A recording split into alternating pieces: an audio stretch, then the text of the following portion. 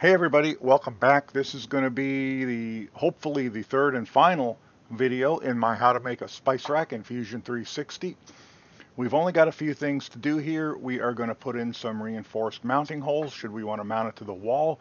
We're going to round some edges up, and we're going to put some lettering in so we know what spice goes in what spot. But first, before I go any further, I don't like the height. I just think it doesn't look symmetrical. This doesn't need to come up as high as this in here, but to look right, I think it does. Now, from our previous video, I know that this distance is 97, and I know that this distance is 57. So I need to add 40 millimeters to my height, I think, to get the look that I'm going for. So I'm going to come back to that extrusion. That is this extrusion here down in our history, our timeline. I'm going to click Edit Feature. I just made it 200 when I started this as an arbitrary number. I'm going to make it 240. There we go. So I know it looks stupid now, but I think it's going to be okay. So let's put our reinforced screw holes in. And before I begin, let me tell you that Fusion 360 does have a hole tool. It is really good when you're making numerous or complex holes. I have had less than stellar luck with it because it just seems to not ever do exactly what I want. And this is a stupid simple thing we're doing here, so I'm just going to stick with circles and chamfers. So I'm going to add some lines in first so I can locate my holes. Hit L for, oops, I have to create a sketch first, don't I? Create a sketch on this back surface. L for line, and I am just going, let me tip it so I can see my hole. There we go. I want to put my holes right in between the two bottles. So I want to lock in top and bottom, although it really doesn't matter. And I want to make it 90 degrees. The only thing I don't want to do is lock the dimension in that I want to be able to change. So let's make another one. And it doesn't matter where I put it as long as it's not locked in from side to side. And let's put a third one in, and we're right about there. And we just want to make sure this one's 0 degrees. And they're all blue, so I can change them. I could bring that one up and lock it there. I can drag them around. Notice how they bifurcate my geometry. I do not want that. So at some point, I'm going to make these construction lines. But let's locate them first. So D for dimension. I'm going to click on this line. And how do I know what dimension I want? Whoops, missed it. There we go.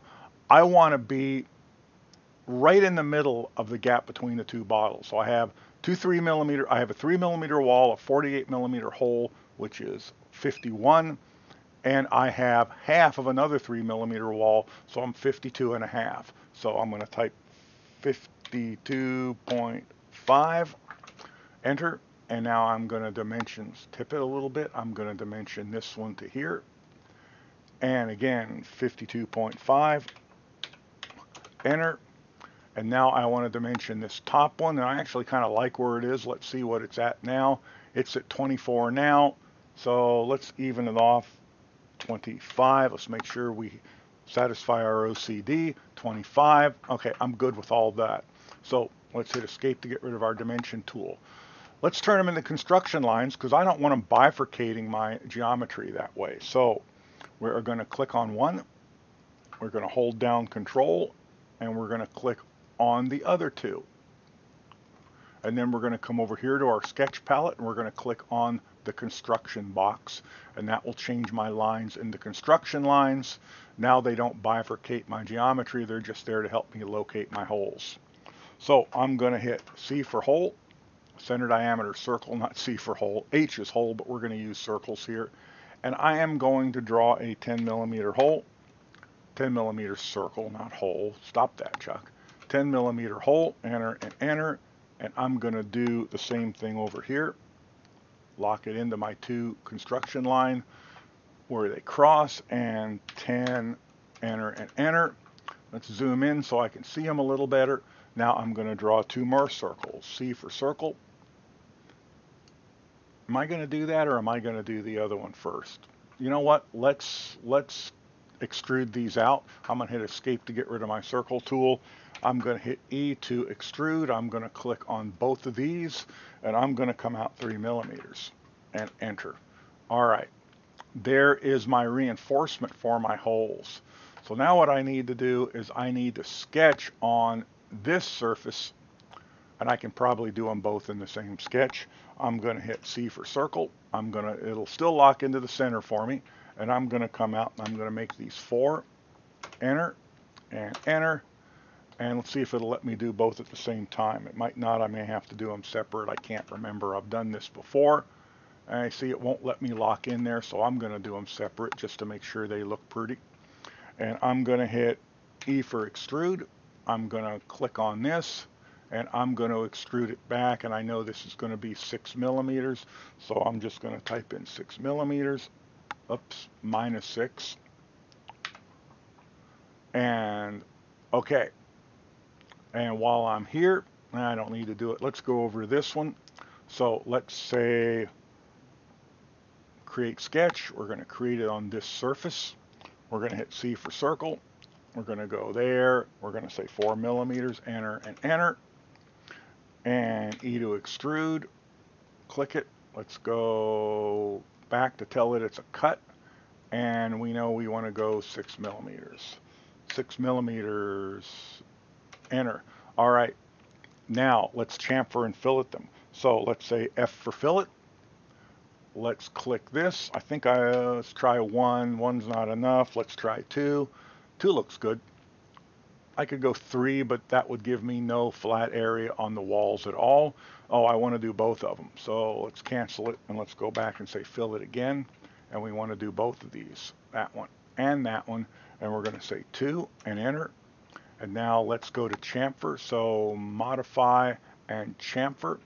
And we're going to click. Let's zoom in a little bit. We're going to click there and there. And let's say 2 again. See what 2 looks like. And won't let me do 2. Won't let me do 2. Really? Try 1. There we go. That looks good. Okay.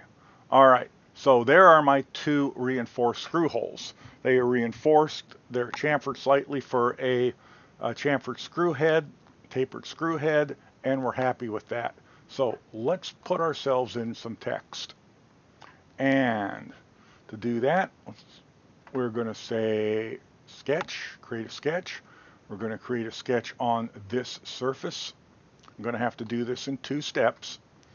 And we are going to sketch text. And we're going to place it. Don't lock it in because we're going to want to move it. So make sure when you see it lock in, stay away from there. Click. And it's going to ask us what we want to type.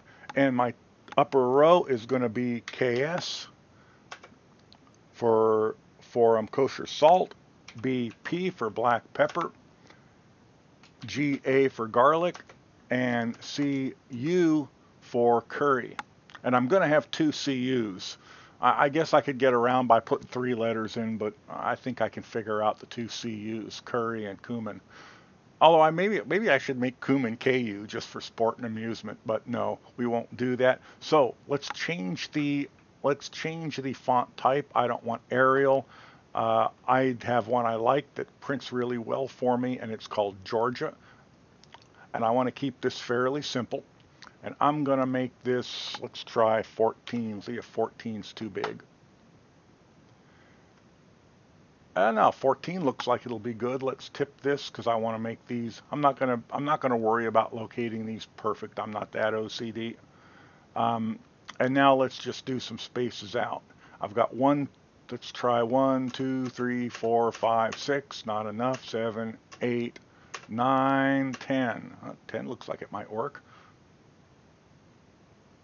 Okay, I can't seem to click in between there. There we go. 2, 3, 4, 5, 6, 7, 8, 9, 10. Yeah, that works for me. 2, 3, 4, 5, 6, 7, 8, 9, 10. I've either had too much coffee or not enough, one of the two. I don't know which. You know what? I think I could move this a little bit this way, maybe. Remember that let's see what our view is up here. I see it changed on me again. Perspective with ortho faces. Yeah, you see, it tries to make it look so that you're looking at it dead on, and it takes the 3D look away from you. I actually like that. I think that's going to be good, so I'm going to say okay. Now I am going to hit E to extrude. I should only have to click on one of my letters, and I'm going to say 1 millimeter, and okay. And there's my letters for the top row. Let's go down to my bottom row, and let's click create a sketch on this surface, and get it back here for us, and let's say sketch text. And we're going to make sure we don't lock it in, and we are going to change the font type to Georgia. Georgia, I am not going to sing. You cannot make me sing. And I'm going to change the height to 14 millimeters. Whoops, 14. And we are going to make the text, this is going to be time, so TH, and BP for, wait a minute, no, that's not BP, that's RP for red pepper, then GI for ginger, and CU for cumin. Okay, and let's tip our model so we can kind of see the holes. And we're going to go there, and we are going to space it out now. So we're doing 10.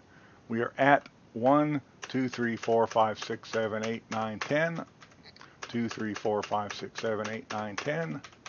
2, 3, 4, 5, 6, 7, 8, 9, 10. And my gosh, that looks really good. I'm very happy with that.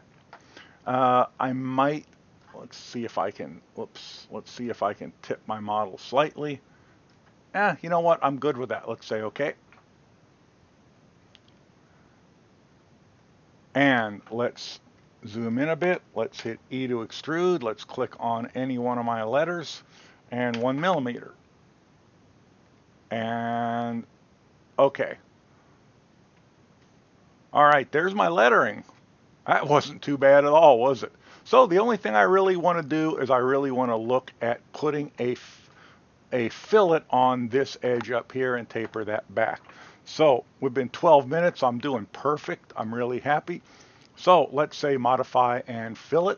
And I want to pick this little edge there and this little edge there. Now let's zoom back out so we can watch what's going on. And let's go right about there. Let's say okay. And I think that's it. I think that's our spice rack right there.